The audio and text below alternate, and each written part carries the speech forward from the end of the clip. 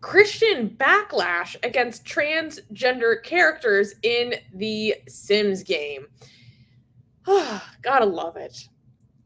In the latest version of the video game The Sims, created by Electronic Arts, the players can pick top surgery scars for their characters, let them wear chest binders, shapewear, and other medical wearables. The LGBT fans rejoiced at this news since the new features would allow them to play the game based on their life experiences. American Family Association, or AFA for short, a Christian fundamentalist and anti-LGBT group, released a statement condemning the Sims game. According to the organization's executive vice president, Ed Vitagliano, gender affirmation surgery, this is all these quotes are so crazy, just buckle up, guys.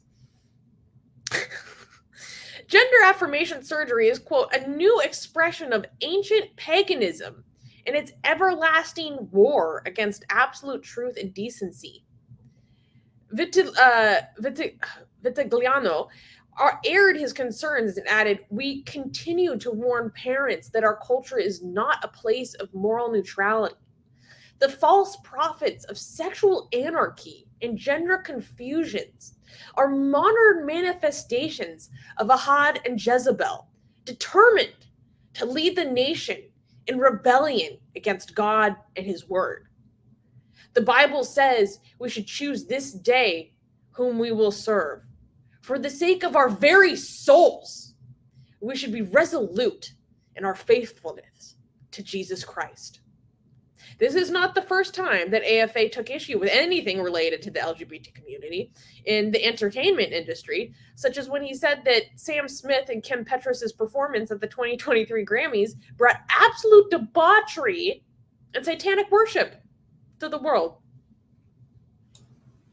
Amazing. Guys, every time you see a couple of trans rights activists taking it too far, and you might be thinking that maybe this trans rights movement is too much, you need to come and look at stories like this to realize that a few wokies going insane shouldn't make you completely give up on trans rights, because we have more people wanting the annihilation of trans people than we have trans rights activists going insane, right? We need trans rights. We need trans rights because as annoying as some trans rights activists are, and I know they're annoying, some of them, okay? The main problem is that these people would want to see these people eliminated. These Christians, these conservatives would like to see trans people wiped out from society, okay? And as annoying as some trans rights activists are, this is a bigger problem. This is a much bigger problem. And this is why we need trans rights. And if you are concerned about those annoying trans rights activists that are going extra woke, you should be annoyed with them because they're damaging a movement that we need. Facts. Yep.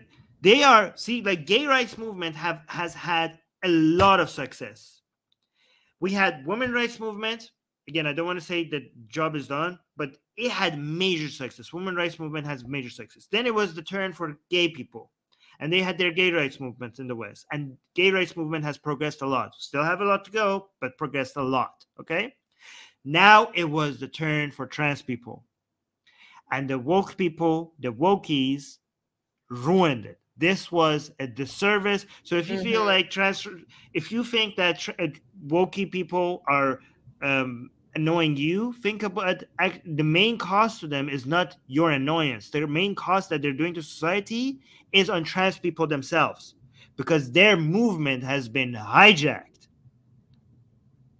And this is the kind of news that you have to see to know how big of a threat conservatives are to the very existence of trans people. Okay? In further quotes, this guy basically says that this is like a sign of the apocalypse. Like them having a customizable character that has top surgery scars. It's like the apocalypse is coming, guys. You heard it here first. It's happening. It's happening, Habibis. Like, it's insane. Right. D is saying the new satanic panic. Exactly. Yes. Excellent comment from D. New satanic panic. And they are literally saying that this is satanic. But it's different this time because it's not just like kids that paint their nails black and like have depression and acting a little bit antisocial. It's like a very vulnerable portion of society being actively targeted. Yeah. Here's a good question by One Eye Heathen. What is an example of extra woke? I don't know. Maybe the most recent example. Maybe the most recent. I mean, there are so many examples, but one of the most recent ones is going after anybody who's playing Hogwarts Legacy. Yeah. Have you seen that? Yeah. Because so apparently, if you play related to J.K. Rowling. Yeah. So apparently, if you play Hogwarts Legacy, you're transphobe. So if you didn't know, now you know. Yeah. I mean, I shouldn't answer this question about extra woke because I'm so biased and bitter that I might talk out of turn.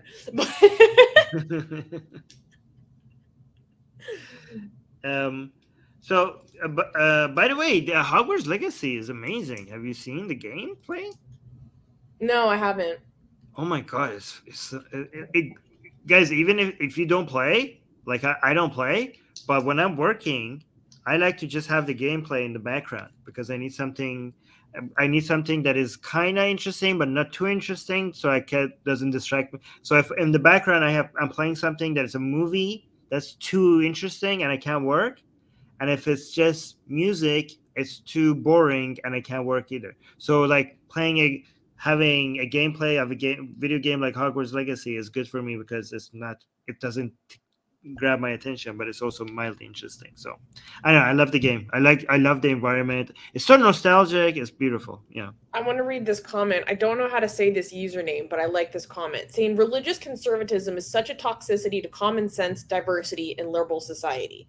Yes, and this is why you will always see the vast majority of creativity that transforms society coming from a more left-leaning position, because it's transformative. It's working towards what is mutable. What can we bring to the next level? What can we leave behind as we evolve, as we mature? How can we challenge? How can we transcend? You are not going to find that in a conservative mindset. So let me tell you about the conservative mindset and a radical progressive mindset, and then the reasonable mindset. Okay, each one of them in one sentence. Okay, the conservative mindset is like, don't change anything. Things are good the way they are. Okay. The radical progressive mindset is like, let's just change things for the sake of breaking things and setting things on fire because I hate the world, and let's just change everything, like anything and everything, right? I think of it as like, we have problems in our institutions, so let's rip apart our institutions without first figuring out what we're going to replace it with. So conservatism is like, keep everything the way it is. Radical progressivism is like, burn everything to the ground. Okay, we'll figure out the rest later. Yes. Rational liberalism is like, hey, let's evaluate each one by one and see if we could do better. That is the mindset. That is the rational mindset in the middle, right? Okay. I'm just a lib, trying to make it in this world. You can now get the sexiest blasphemous art ever known to mankind for free. Too sexy to show most of it here on YouTube. We draw Muhammad, Hindu goddesses, sexy hijabi art, Jesus, Mother Mary, Japanese god, Greek gods, and much, much more. Click on the link below where it says get our free blasphemous art.